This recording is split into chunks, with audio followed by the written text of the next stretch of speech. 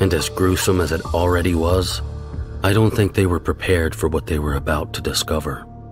In the bathroom of Bill Nelson's apartment, suspended above the bathtub, hanging from coat hangers, still bleeding out, was Bill's hollow torso.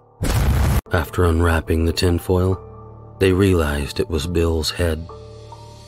And to their horror, it had been deep-fried. After talking as if Bill was still alive for a while, Omaima knew she was caught and gradually began to reveal more information. The trial was marked by gruesome testimony of the horrific details. In Egyptian mythology, the warrior goddess for Upper Egypt is depicted as a lioness huntress with a bloodlust. She's often portrayed as a woman with the head of a lioness. She dresses in the color of blood.